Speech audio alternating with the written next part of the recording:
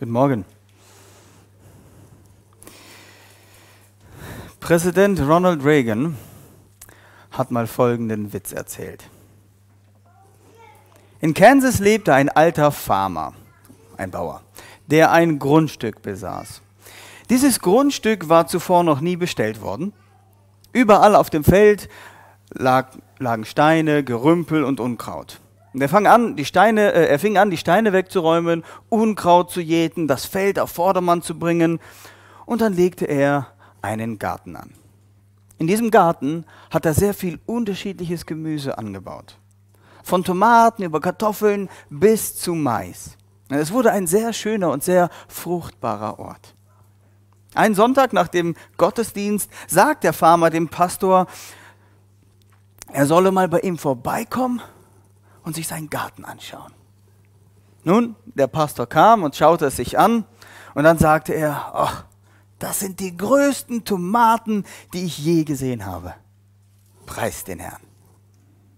Diese grünen Bohnen und der Kürbis und die Melonen, der Herr hat diesen Ort wirklich gesegnet. Und schau mal, wie hoch der Mais gewachsen ist. Gott ist wirklich gut. Und der alte Mann hörte sich die ganze Zeit an, wie der Pastor so drüber schwärmte, was Gott alles Wunderbares gemacht hat und wurde immer unruhiger und konnte sich irgendwann mal nicht mehr zurückhalten und sagte, Pastor, ich wünschte, Sie hätten gesehen, wie es hier aussah, als sich Gott allein um diesen Garten hier gekümmert hat. Diese kleine Geschichte ist zwar als Witz gedacht, aber sie verdeutlicht eine Sache sehr gut. Wir Menschen neigen dazu, alles, was wir erreicht haben, uns und unserer Mühe zuzuschreiben. Wenn etwas gut läuft in unserem Leben, dann weil wir es bewirkt haben. Wenn also jemand gelobt werden sollte, dann wir und nicht Gott. Wenn jemand gedankt werden sollte, dann uns und unsere Arbeit. Und Gott, der uns alles gegeben hat, damit wir diese Arbeit verrichten können, Gesundheit, Kraft, Intelligenz, Kreativität und so weiter und so fort. Gott rückt dabei in den Hintergrund. Ich habe dieser Predigt das Thema gegeben, ein Leben in Abhängigkeit von Gott. Und den Text, den wir dazu lesen werden, den finden wir im 3. Buch Mose, Kapitel 23, die Verse 33 bis 44.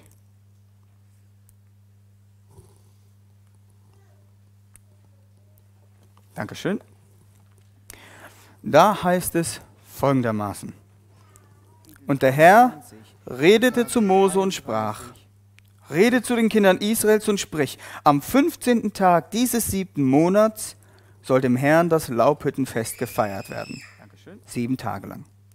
Am 1. Tag ist eine heilige Versammlung. Da sollt ihr keine Werktagsarbeit verrichten. 7 Tage lang sollt ihr dem Herrn ein Feueropfer darbringen und am 8. Tag sollt ihr eine heilige Versammlung halten und dem Herrn ein Feueropfer darbringen. Es ist eine Festversammlung, da sollt ihr keine Werktagsarbeit verrichten. Das sind die Feste des Herrn, zu denen ihr heilige Versammlungen einberufen sollt, um dem Herrn Feueropfer, Brandopfer, Speisopfer, Schlachtopfer und Trankopfer zu bringen, jeden Tag das, was vorgeschrieben ist. Zusätzlich zu den Sabbaten des Herrn und zu euren Gaben und zusätzlich zu allen euren Gelübden und allen euren freiwilligen Gaben, die ihr dem Herrn gebt. So sollt ihr nun am 15. Tag des 7. Monats, wenn ihr den Ertrag des Landes eingebracht habt, das Fest des Herrn halten, 7 Tage lang. Am 1. Tag ist ein Feiertag und am 8. Tag ist auch ein Feiertag. Ihr sollt aber am 1. Tag Früchte nehmen von schönen Bäumen, Palmenzweige und Zweige von dicht belaubten Bäumen und Bachweiden, und ihr sollt euch 7 Tage lang freuen vor dem Herrn, eurem Gott. Und so sollt ihr dem Herrn das Fest halten, 7 Tage lang im Jahr.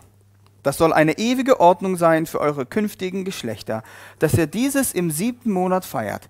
7 Tage lang sollt ihr in Laubhütten wohnen, alle Einheimischen in Israel sollen in Laubhütten wohnen.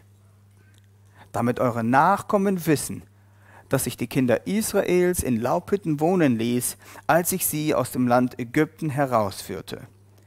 Ich, der Herr, bin euer Gott. Und Mose verkündete den Kindern Israels die Feste des Herrn. '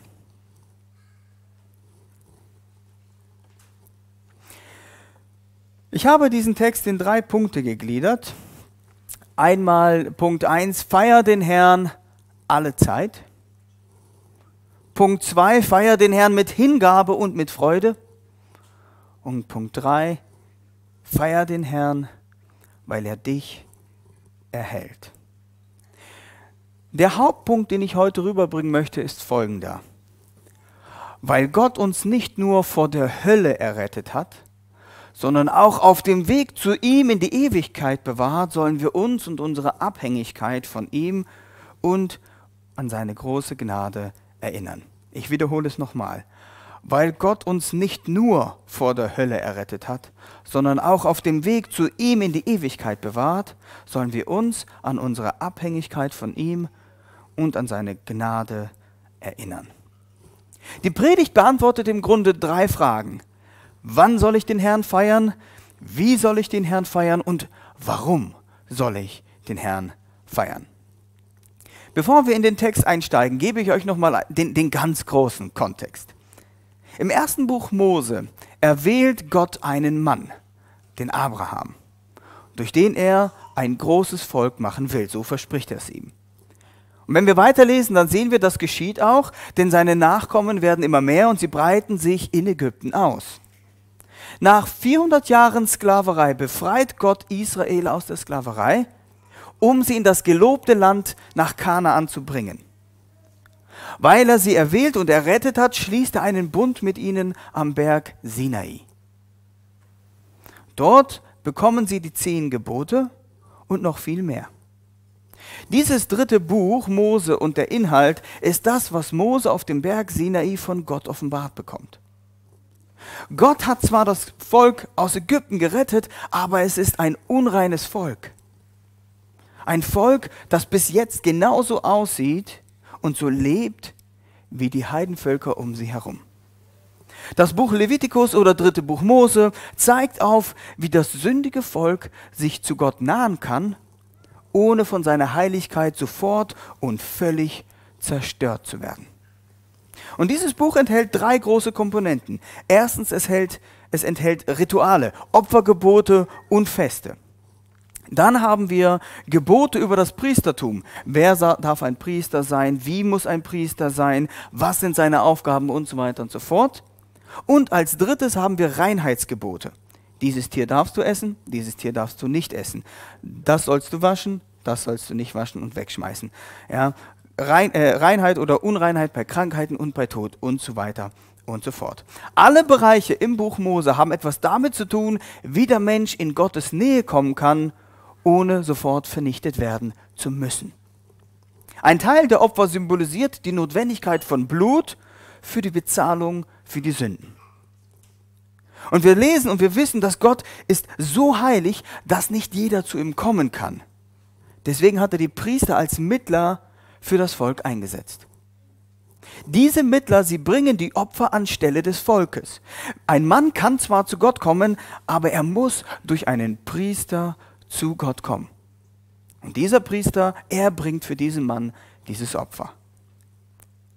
Die Reinheitsgebote, fasst dies nicht an, ist das nicht und so weiter und so fort, sie zeigen auf, wie schmutzig und wie dreckig unsere Sünde ist. Und dass wir unbedingt erst gereinigt werden müssen, bevor wir zu Gott kommen können. In der Mitte dieses Buches, in Kapitel 16 und 17, da haben wir den Fokus, das Zentrum dieses Buches und das größte Bild auf Jesus. Es ist nämlich der Versöhnungstag. Der Tag, an dem ein Lamm für das ganze Volk geschlachtet wird, damit das gesamte Volk Israel sich dem Herrn nahen kann. Dem zweiten Lamm legt der Priester die Hände auf den Kopf und er überträgt die Sünden des ganzen Volkes auf das Tier. Dann wird das Tier in die Wüste geschickt und symbolisiert damit, dass Unreinheit und Sünde nicht in der Mitte von Gottes Volk sein kann, damit Gott sich seinem Volk nahen kann. Die meisten Feste, sie blicken auf Israels Errettung zurück und sie sollen das Volk mit Dank erfüllen. Sie sollen sie an Gottes Rettung erinnern. Das Kapitel 23, wo ich jetzt einen Ausschnitt zu gelesen habe, das beschreibt eine Reihe an Festen. Es beginnt mit der Sabbatverordnung, die alle 7 Tage stattfindet. Daraufhin folgt das erste große Fest, nämlich das Passa. Danach folgt das Fest der Erstlinge. Darauf kommt einige Tage später das Pfingstfest, gefolgt vom Posaunenfest. Als letztes eintägiges Fest vor dem Laubhüttenfest folgt der Versöhnungstag. Das Laubhüttenfest, das wir heute betrachten, es schließt also mit allen Festen ab, bevor Mose weitere Verordnungen für den Tempel und die Dinge im Tempel gibt. Das war jetzt mal so ein ganz kurzer Abriss zu diesem Buch. Wir schauen uns heute genauer das Laubhüttenfest an. Für alle, die es interessiert, das hebräische Wort für Laubhüttenfest bedeutet Sukkot.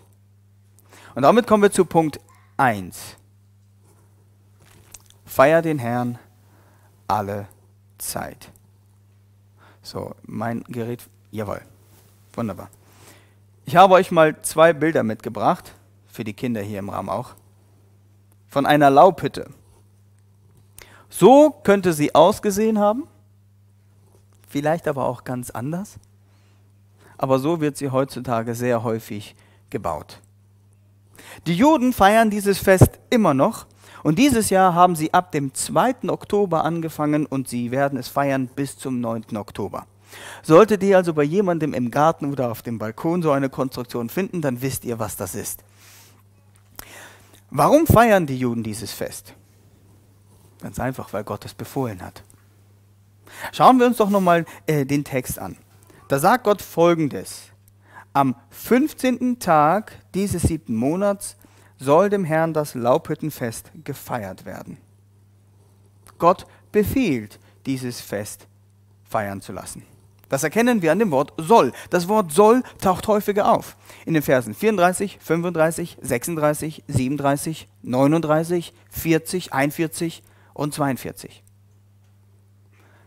8-mal taucht das Wort ihr sollt etwas tun auf. Und damit denke ich, ist deutlich, dass es sich hier nicht um eine Option handelt, sondern ein Befehl Gottes ist. Das Volk soll dieses Fest feiern. Gott gibt sogar an, wann es gefeiert werden soll, nämlich am 15. Tag des 7. Monats. Und jetzt für alle Kinder, die mitdenken, wir haben den 10. Monat. Feiern wir falsch?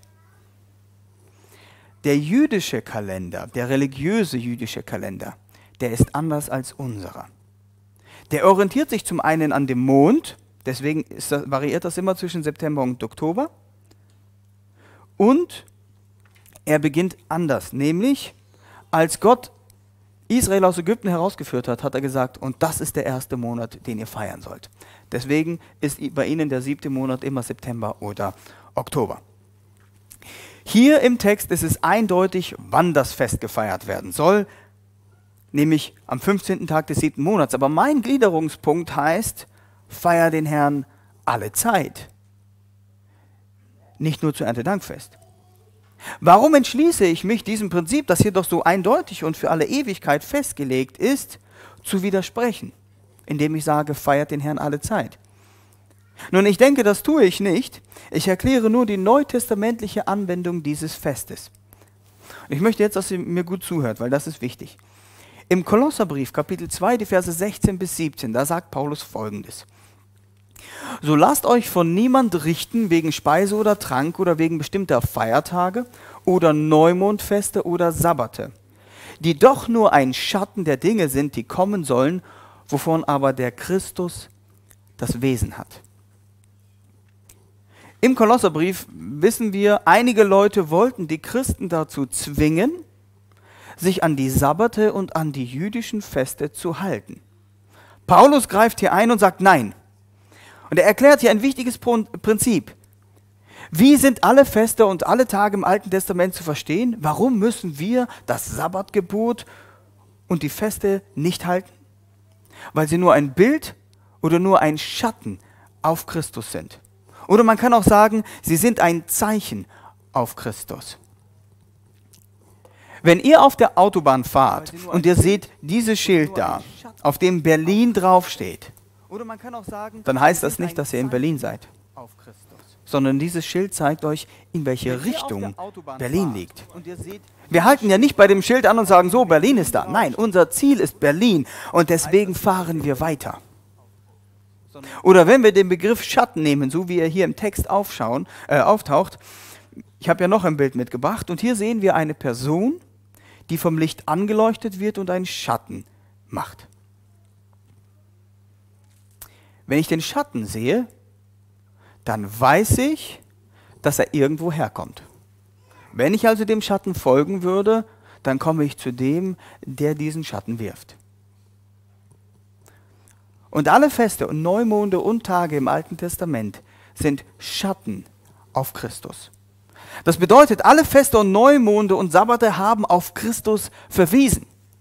Sie haben Bilder gemalt auf das, was in Christus erfüllt wurde. Ich erkläre euch, was ich meine. Das bekannteste Fest ist das Passafest, das in Erinnerung an die Rettung aus Ägypten gefeiert wird. An diesem Fest wird ein Lamm geschlachtet und das Blut wird an die Pfosten des Hauses gestrichen. Und wir wissen, das Passafest ist ein Bild auf das Erlösungswerk Christi. So wie das Lamm gestorben ist, damit der Erstgeborene in Ägypten, also vom Volk Israel, nicht sterben musste, so ist Christus gestorben, damit wir nicht sterben müssen. Dann gibt es das Fest der ungesäuerten Brote. An dem Tag durfte ja kein Sauerteig in dem ganzen Haus eines Israeliten sein. Es musste komplett ausgefegt werden und alle Restbestände von Sauerteig mussten verbrannt werden. Und wir wissen, dass in der Bibel der Sauerteig fast immer, mit einer Ausnahme, für die Sünde und Unreinheit steht. Wir Kinder Gottes dürfen nichts mit der Sünde zu tun haben. Deswegen sagt Paulus in 1. Korinther 5, sollen wir den Sauerteig in unserem Leben immer wieder ausfegen. Wir sollen die Sünde aus unserem Leben entfernen. Und derjenige, der dies in unserem Leben bewirkt hat, ist Jesus, der selbst sündlos war, der selbst ohne Sauerteig war. Und der dritte, der Versöhnungstag, den ich vorhin beschrieben habe, der zeigt ja auch auf Christus. An dem einen Tag hat Gott für das Volk Israel Sühnung gewirkt, für sein ganzes Volk. Und an einem Tag vor 2000 Jahren hat Gott Sühnung für sein ganzes Volk, nämlich alle Glaubenden auf der ganzen Welt, gewirkt. So wie das eine Lamm geschlachtet wurde, so starb Jesus am Kreuz. So wie dem einen Lamm alle Sünden aufgelegt wurden und es von dem Volk entfernt wurde, so wurden alle unsere Sünden auf Jesus gelegt. Und er musste außerhalb der Mauern sterben, weil Gott nichts mit der Sünde zu tun haben kann. Und genau so hat das Laubhüttenfest, was wir hier heute betrachten, eine Bedeutung für uns. Was genau diese Bedeutung ist, dazu kommen wir in Punkt 3. Und auch ganz entscheidend, Geschwister, die Erfüllung ist besser als das Bild. Diese ganzen Feste und Opfer haben eine Sache deutlich gemacht. Wir brauchen einen, der uns ein für alle Mal von unserer Unreinheit befreit.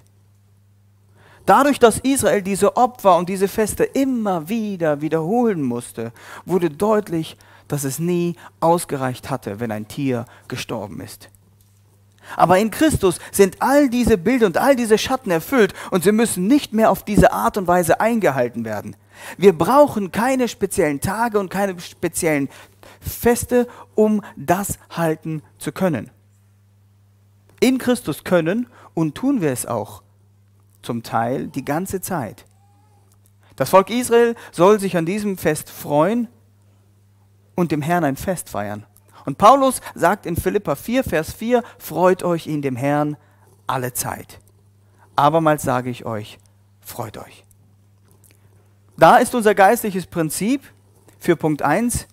Freut euch, feiert ein Fest. Gott gibt dem Volk eine ganz bestimmte Zeit. Wir als Kinder Gottes, die wir in der Erfüllung dieses Festes leben, wir feiern das Fest jederzeit in dem Herrn. Und die Aussage in dem Herrn ist entscheidend. In Christus können wir als gerettete Sünder uns alle Zeit freuen, weil er alle Zeit bei uns ist und bei uns bleibt. Und deswegen kann ich auch dir heute sagen, feier den Herrn alle Zeit, erfreu dich an dem Herrn alle Zeit.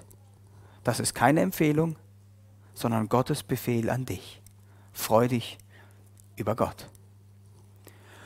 Kommen wir zu Punkt 2. Feier den Herrn mit Hingabe und Freude. In dem Abschnitt hier in 3. Mose finden wir einige Anwendungen oder Anweisungen, wie das Volk dieses Fest feiern soll.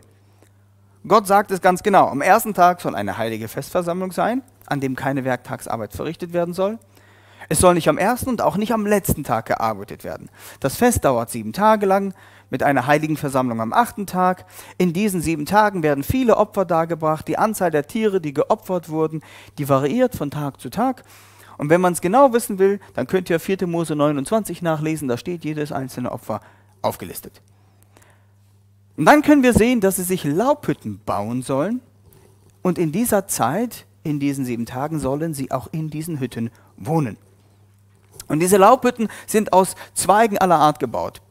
Palmzweige, dicht belaubte Bäume, Bachweiden, was sie so finden konnten. Aber bei all diesen symbolischen Handlungen, zu denen wir gleich in Punkt 3 kommen werden, sollen sie eine Sache nicht vergessen. In Vers 40 heißt es, mit Freude.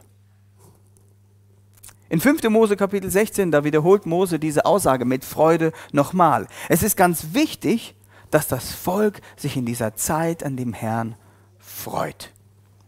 In 5. Mose Kapitel 16, Vers 16 und 17, da fügt er noch etwas hinzu, aber niemand soll mit leeren Händen vor dem Herrn erscheinen, sondern jeder mit dem, was er geben kann, je nach dem Segen, den der Herr, dein Gott, dir gegeben hat. Sie sollen sich freuen, sie sollen Opfer bringen, sie sollen in Laubhütten wohnen, sie sollen Gaben mitbringen, die sie dem Herrn opfern wollen. Nun, wie sieht das bei uns aus? Inwieweit ist das, was hier beschrieben wird, für uns relevant? Dass wir uns freuen sollen, wissen wir aus Philipper 4,4. Aber wie sieht das mit den Opfern aus? In Philipper Kapitel 2, Vers 17, da sagt Paulus Folgendes. Wenn ich aber auch wie ein Trankopfer ausgegossen werden sollte über dem Opfer und dem priesterlichen Dienst eures Glaubens, so bin ich doch froh und freue mich mit euch allen. Paulus betrachtet sein Leben und auch unser Leben als ein Trankopfer. Wenn wir Kinder Gottes sind, dann ist unser Leben ein Trankopfer, das zu seiner Ehre und dem Dienst für andere ausgegossen wird. In Christus gehört dein Leben nicht dir. Und du lebst in Christus nicht, damit du dich vergnügst und damit du die Dinge tust, die du tun willst, sondern damit du anderen dienst. Dienst du den Geschwistern in der Gemeinde genauso, wie Paulus es getan hat? Mit Hingabe und mit Leidenschaft? Lebst du ein Leben in Aufopferung für deine Geschwister im Herrn? Wir haben einige Aufgabenbereiche in der Gemeinde. Ihr Tontechniker. Tut ihr es, weil es getan werden muss? Oder tut ihr es mit Freude und mit Begeisterung? Kinderstundenlehrer, Kinderstundenlehrerinnen und auch die Kinderbetreuung am Sonntag machen. Mit welcher Herzenshaltung tut ihr das? Irgendjemand muss sich ja um die Kinder kümmern? Oder tut ihr es aus Liebe zu Gott und aus Liebe zu den Kindern? Wir haben noch so viel mehr Bereiche. Die Küche, die Jugendarbeit, Predigtdienst, Ältestendienst, das Schaufenster, Missionsdienst, Bauarbeiten, Deko, Putzdienst, Frauenstunde und so weiter und so fort. Und wir alle müssen uns fragen, warum tun wir, was wir tun? Wenn euch die Freude und die Leidenschaft fehlt, dann betet zu Gott, dass er das Feuer in euch wieder entfacht. Im Hebräerbrief, da sagt der Schreiber in Kapitel 13, Vers 15, durch ihn lasst uns nun Gott beständig ein Opfer des Lobes darbringen, das die Frucht der Lippen, die seinen Namen, das ist die Frucht der Lippen, die seinen Namen bekennen. Und in 1. Petrus Kapitel 2, Vers 15, da heißt es, so lasst auch ihr euch nun als lebendige Steine aufbauen, als ein geistliches Haus, als ein heiliges Priestertum, um geistliche Opfer darzubringen, die Gott wohlgefällig sind, durch Jesus Christus. Alles, was du tust, soll zu Gottes Ehre sein. Schauen wir nochmal in unseren Text, 3. Mose, Kapitel 23, die Verse 37 und 38. Da sehen wir nochmal, dass sie Gaben bringen sollen.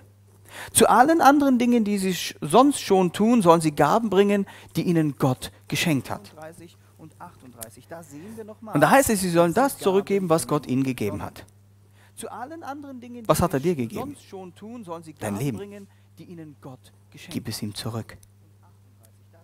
Er hat dir Hände gegeben, mit denen du wunderschöne Sachen bauen oder erschaffen kannst. gib sie ihm zurück. Er hat dir Reichtum und Geld geschenkt, gib es ihm zurück. Er hat dir Intelligenz gegeben, sodass du denken kannst, gib es ihm zurück. Wie tun wir das? Indem wir alles, was er uns gegeben hat, mit all den Fähigkeiten, mit denen er uns ausgestattet hat, für ihn einsetzen. Uns völlig hinzugeben, und zwar Gott hinzugeben, ist die neutestamentliche Form von Opfer. Deswegen sollst du dich an dem Herrn erfreuen und dein Leben völlig mit Hingabe in seinen Dienst stellen. Kinder werden übrigens in der Bibel auch als eine Gabe Gottes gesehen. Auch sie müssen wir dem Herrn zurückgeben, nur so als Randbemerkung. Aber kommen wir jetzt zu dem dritten Gliederungspunkt dieser Predigt und schauen wir uns an, was das alles mit unserem Erntedankfest zu tun hat. Punkt 3, feier den Herrn, weil er dich erhält. Aber kommen wir jetzt zu dem Schaut mal mit mir gemeinsam in den Vers 43. In dem Vers 43 beantwortet Gott die Frage, die wir uns alle stellen. Warum? Warum sollen sie das Fest so feiern? Warum sollen sie Laubhütten bauen und darin wohnen? Lesen wir das mal. Damit eure Nachkommen wissen, dass ich die Kinder Israels in Laubhütten wohnen ließ, als ich sie aus dem Land Ägypten herausführte. Ich, der Herr, bin euer Gott.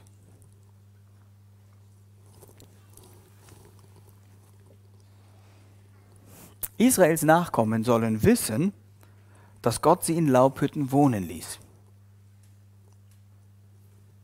Denken wir noch einmal zurück. Wann hat Mose diese Gebote bekommen? Am Berg Sinai. Das Volk ist gerade erst aus Ägypten ausgezogen. Sie sind noch nicht in Kanaan angekommen, aber Gott gibt Mose jetzt schon das Gebot, dass Israel ein Fest feiern soll, wenn sie in Kanaan angekommen sind. Es ist nämlich so, die Kinder, die diese Wüstenwanderung nicht erlebt haben, die nicht erlebt haben, was es bedeutet, in Zelten und in Hütten zu leben, die wachsen in schönen Häusern auf. Sie wachsen auf in einer Zeit und in einer Gegend, wo sie Nahrung und Wohlstand in Fülle haben. Sie haben nicht die Zeit in der Wüste verbracht, in der sie jederzeit daran erinnert wurden, dass Gott sie durchträgt. Das ist wie mit unserer Generation. Unsere Generation ist im Wohlstand aufgewachsen. Wir wissen nicht, was es heißt, eine Hungersnot zu erleben. Wir wissen nicht, was es heißt, in der Nachkriegszeit zu leben und nur einen Haufen Trümmer vor sich zu haben. Einige, die älter sind als wir, die wissen es sehr wohl. Und schaut mal, was gibt es in der Wüste zu essen? So gut wie nichts. Was gab es für das Volk Israel? Manna. Und wie häufig? Jeden Tag. Und Kinder, wie hat das Volk Israel das Manna angebaut, sodass sie jeden Tag Manna hatten? Gar nicht. Das ist der Punkt. Gott hat ihnen alles gegeben.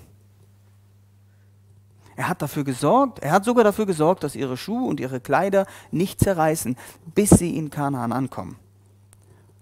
Gott hat sie nicht nur aus Ägypten gerettet und gesagt, und jetzt seht zu.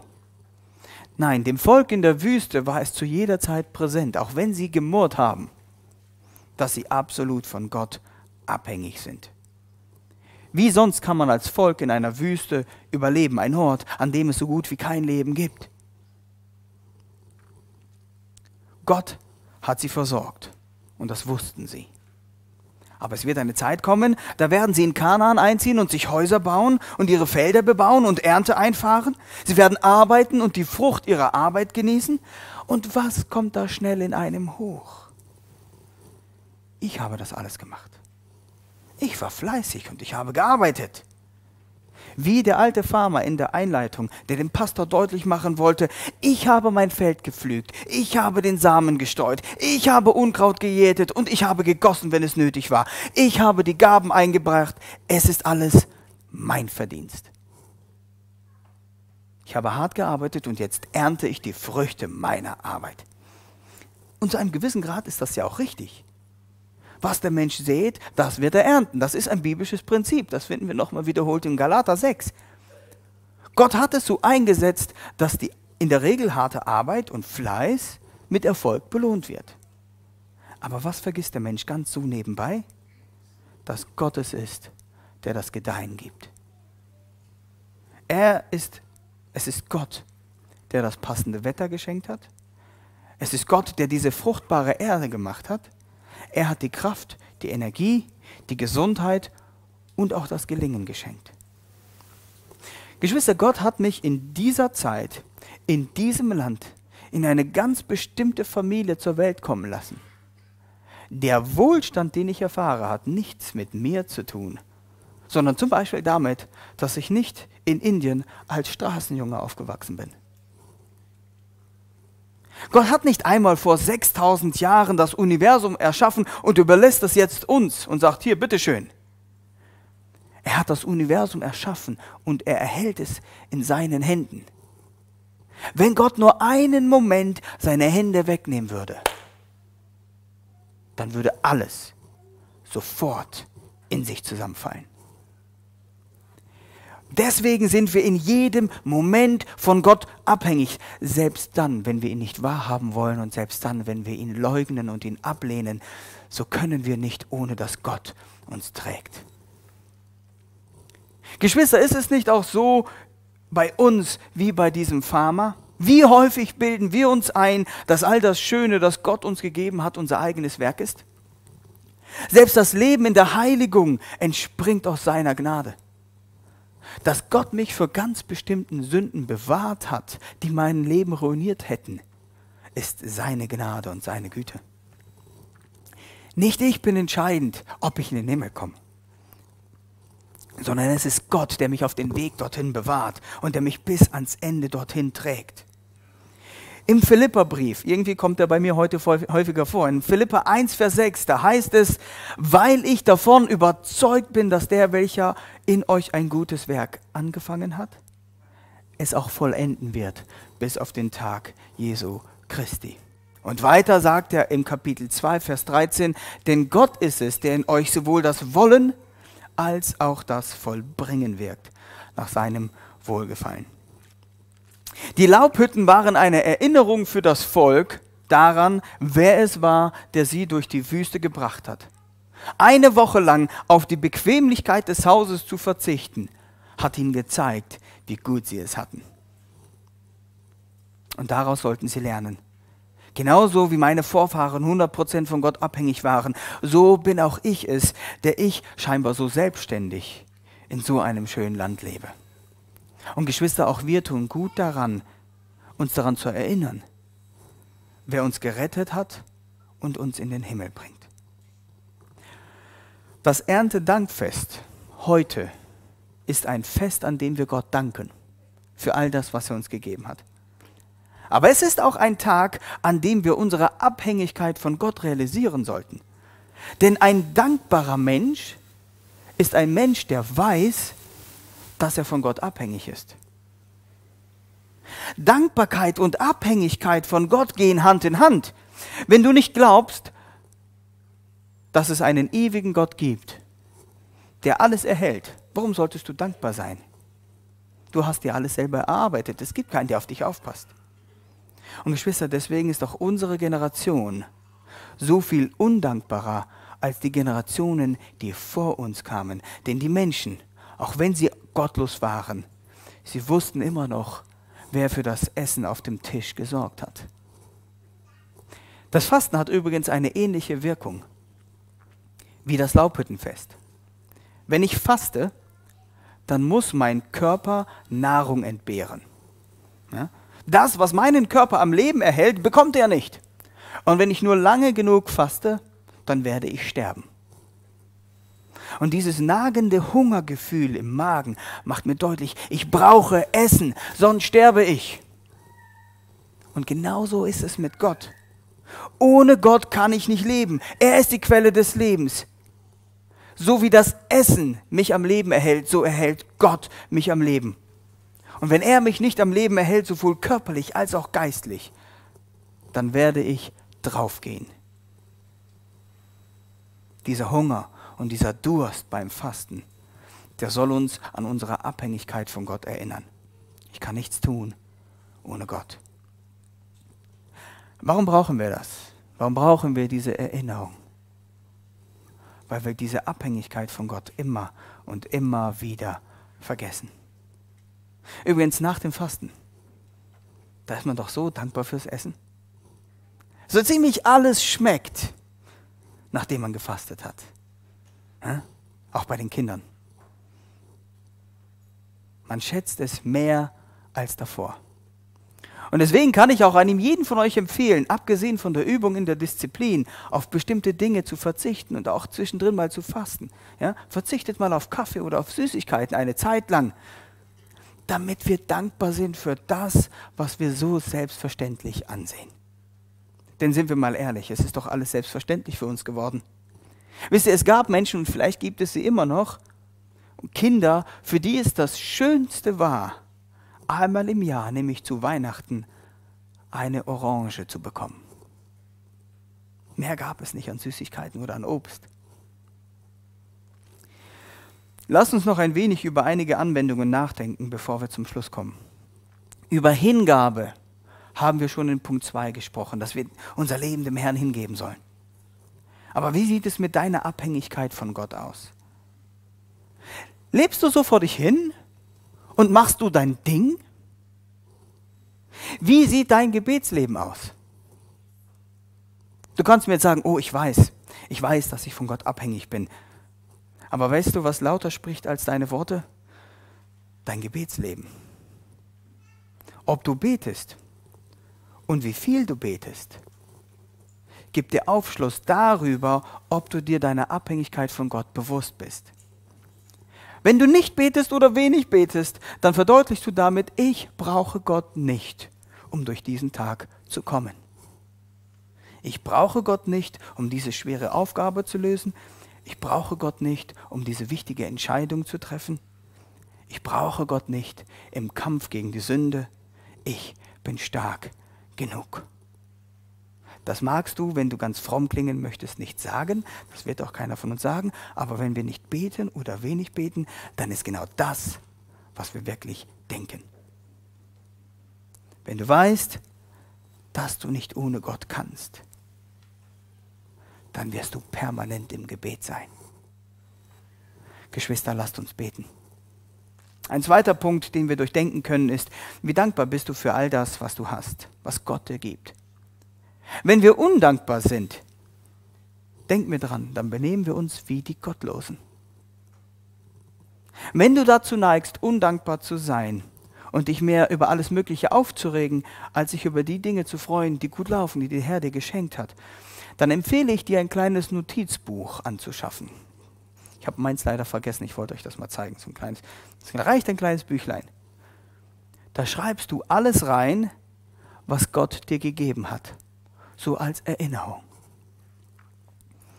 Und dieses Notizbuch solltest du immer bei dir führen. Und jedes Mal, wenn du undankbar bist oder du merkst, dass die Undankbarkeit hochkommt, öffne mal dieses Buch und denk über all die schönen Dinge nach, die Gott dir gegeben hat. Und dann preis ihn dafür. Und erweitere dieses Buch immer mehr, schreib immer mehr die Dinge rein, die Gott dir gibt. Und du wirst merken, wenn du wirklich genau bist, dass dir sehr bald ein Buch nicht mehr ausreicht und du dir ein zweites Büchlein zulegen musst. Und wenn du dazu neigst, all diese Dinge, alles Gute dir und deinen eigenen Fähigkeiten zuzuschreiben, dann schreib dir auf, was Gott dir alles geben musste, damit du genau das erreichen konntest, was du erreicht hast. Schreib dir Bibelverse auf, lern sie auswendig, damit deine Gedanken richtig ausgerichtet sind. Und dann wirst du den Herrn feiern und dich an ihm erfreuen, alle Zeit. Schaut euch alles an, was ihr hier seht. Was seht ihr? Die Güte unseres Herrn. Geschwister, er hat uns nicht nur etwas zu essen gegeben, damit wir überleben können. Oh nein. Er hat uns ganz viele kleine Geschmacksknospen in der Zunge gegeben, mit denen wir unzählige unterschiedliche Geschmäcker erfassen können. Und dann hat er uns auch so viele unterschiedliche Früchte und Gemüse und unterschiedliche Nahrungsmittel gegeben, damit wir nicht nur satt werden, nein, damit wir das Essen genießen können. So wunderbar ist Gott. Ich fasse zusammen. So wie Gott Israel nicht nur aus Ägypten herausgerettet hat, sondern sie in der Wüste am Leben gehalten hat und so wie er sie ins verheißene Land gebracht hat, so hat er auch uns nicht nur vor dem ewigen Tod errettet, sondern er bewahrt uns hier vor dem Bösen und er bringt uns ins gelobte Land.